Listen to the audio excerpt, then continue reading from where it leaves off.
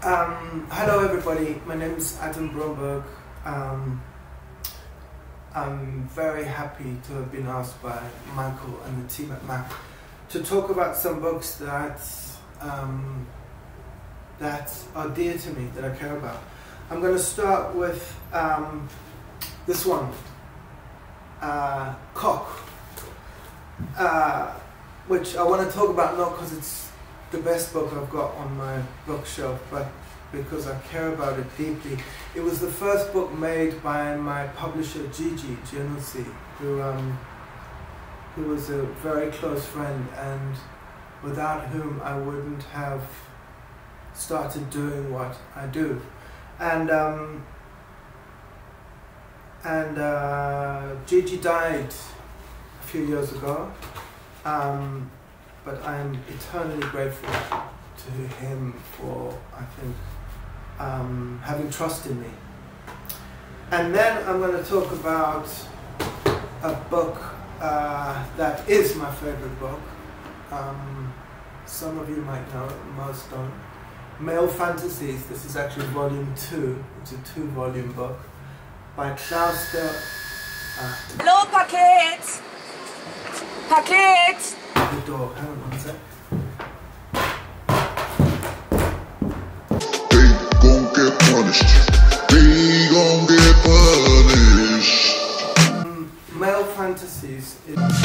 Bitches, you just played up.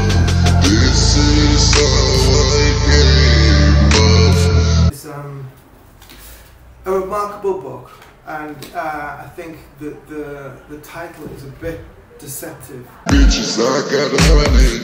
Bitches, I got honey. Bitches, I got honey.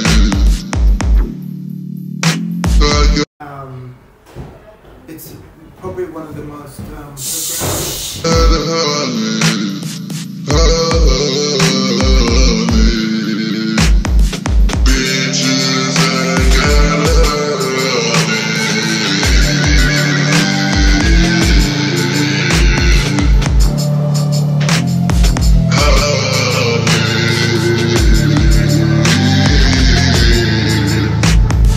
motherfucking stunning. Bitches, I get hunted. Young click, but I run it. This shit ain't funny. All these rappers want it. They just gon' get punished. They just gon' get punished. This shit is hijacked. The only way to make an old white man interesting is to kidnap him. What I brought you here are a few books that are very dear to me, because this one speaks about asses, so that's very important when you have a fat ass yourself. It's post-butt, and it's edited by Melanie De Luca, and the cute thing is that it really speaks about the virality of an image. So instead of looking at a single work in relation to the butt, it has a lot of YouTube screenshots that look at butts in popular culture, but also at the oeuvre of certain artists like Kara Walker or Mala Ullman, how they are playing with the butt. And I really, really love the way you see throughout the publication how the butt comes from the virtual space into the physical space, how it changes through surgery, through certain types of media, and through history, and how we have landed in the decade of the butt. That's why it's called post-butt. And I'm staying with the divine feminine here, and this is a work by, hopefully not pronouncing her wrong, Xiaoxi Vivian Chin. It's Cantonese English publication that bilingually speaks about the deity she invented, Miss Ruthless, and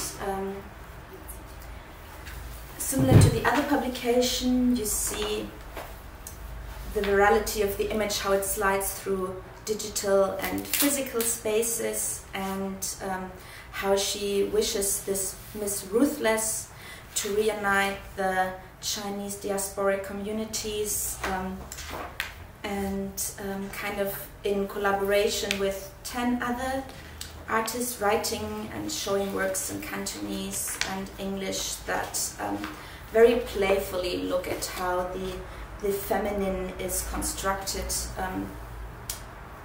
throughout the abundance of images that we are having in virtual and physical spaces. And I think some of the books that kind of are haunting me are much more older than this, what I showed before. So I have this book with me called Chypria the Shiptaret that is edited in 2014 by Alfred Alipi, and actually just showing like very classic colonial imagery from the Italian missions going to colonize Albania, which is something that is quite well known in the relation to photography and the building of the nation states or the conquering of other nation states. But actually the image that I really wanted to show you guys, which always keeps hunting me, is somewhere hidden in here. Yeah, it's here. It's one of the few not staged studio works in there, and in contrary to all these things here that are very beautifully acting as if they construct reality, this one shows this veiled Catholic woman in front of the Hungarian army taking over Albania, and it comes haunting me whenever I think about the 20th century in Albania, because of the aperture having erased their faces. So you see these constructions of colonial buildings, the mosque in the back, and then this ghostly woman.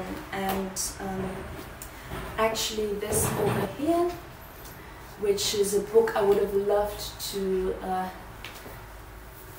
see in my photographic education, but the West only likes to speak about the West. However, this is actually published by Steidl, and a really cute overview of all the self-portraits. Samuel Fosso, who's kind of canonized as one of the 3 most important West African studio photographers, is on multiple pages since the 70s, staging himself in the studio in various ridiculous and lovely poses, crossing racial boundaries, genders, influences of power. And the book is edited by the great Okwi and Zevor.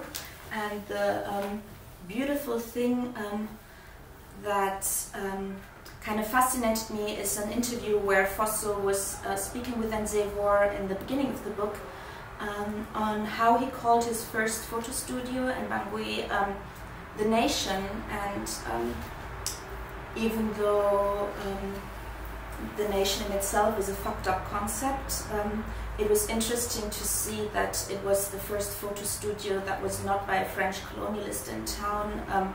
Got the name of The Nation because also for Fosso, having this tool of photography was crucial to building the nation.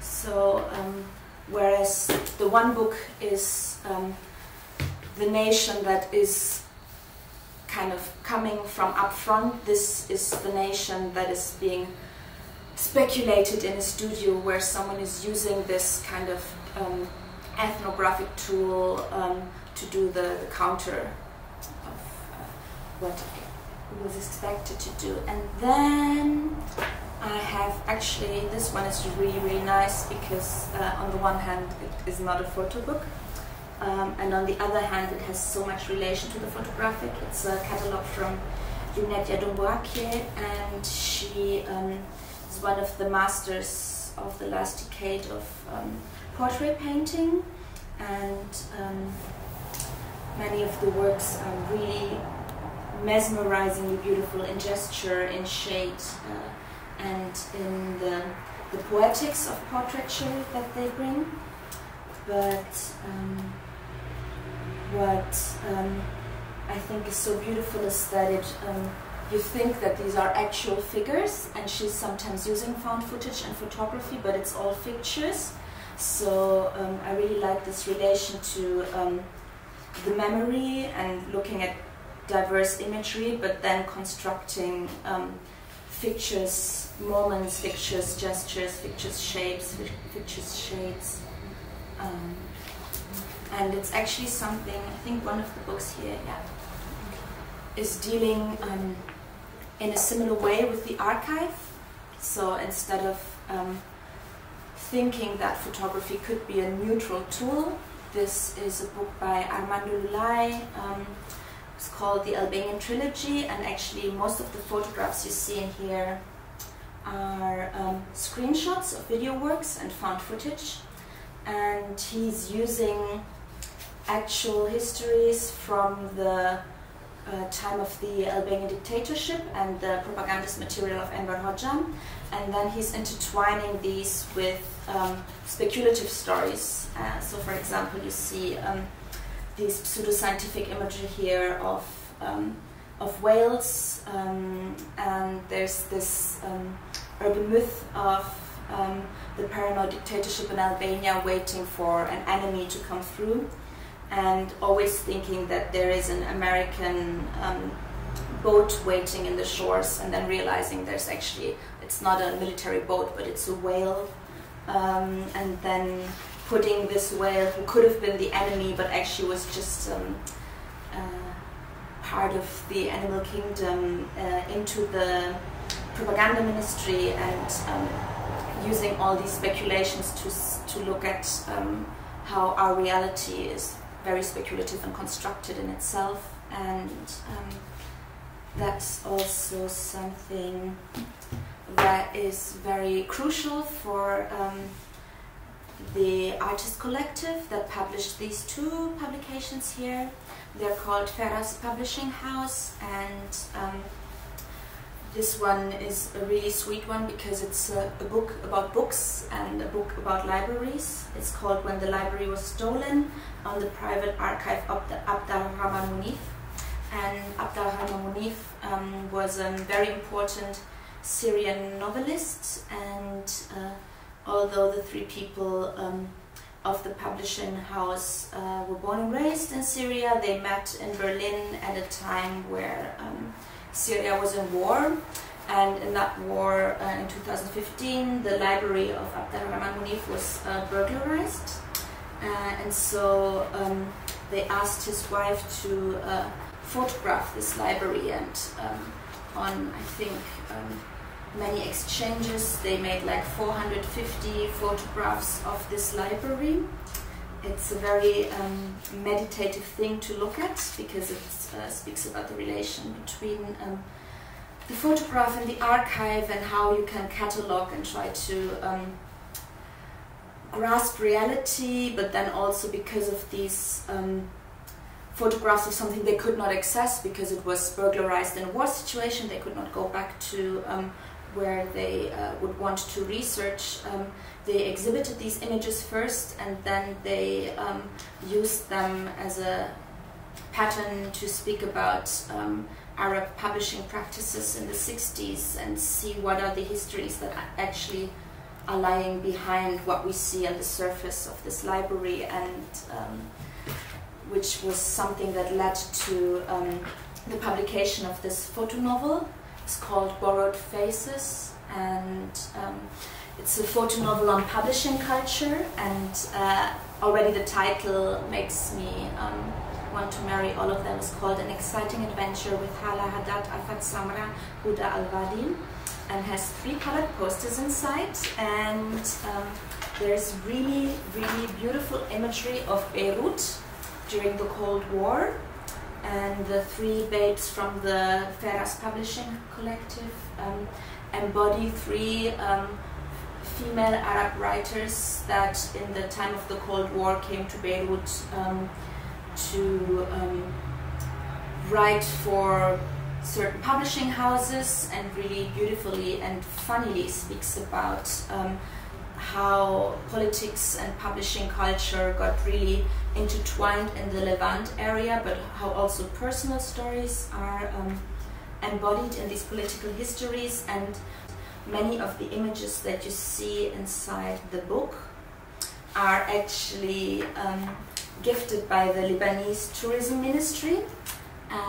So you have these super picturesque images of Beirut in the 50s, and then you have this ridiculous but very enriching photo publishing love story on top of it.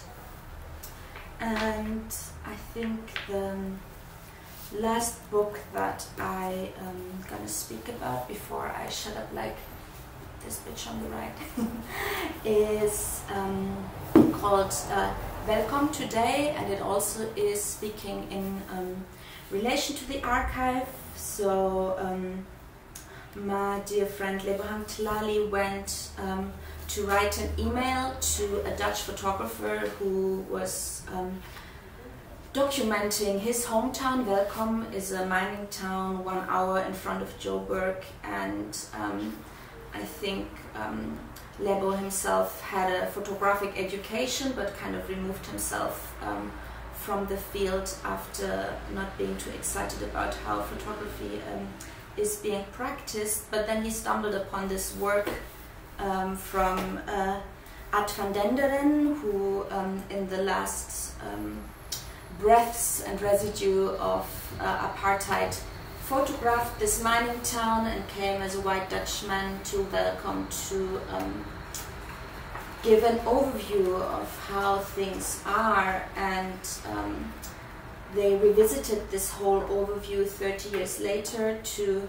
look at what is happening to this archive, how is this archive living on, what is happening to the people that live in the residue of apartheid, how did structures change or not change, and what did we actually do at that time. And I think that's what is so interesting to me, is also this rare moment when someone was working as a journalist for a really long time, who never got into the moment of someone actually who was your subject, or not this person per se, but who was like in what is considered being your subjects, is coming through and saying, hey, actually I am a human being, let's look at this, what you did 30 years ago together, and revisit and tell the stories of the people that are around what is being gazed at 30 years ago.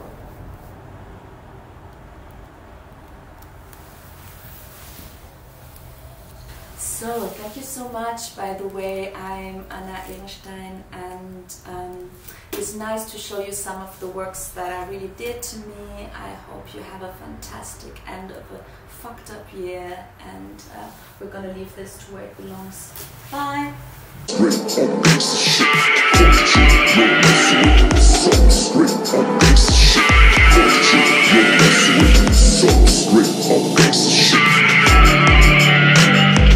Fucking shit. You're messing with some straight up gangsta shit.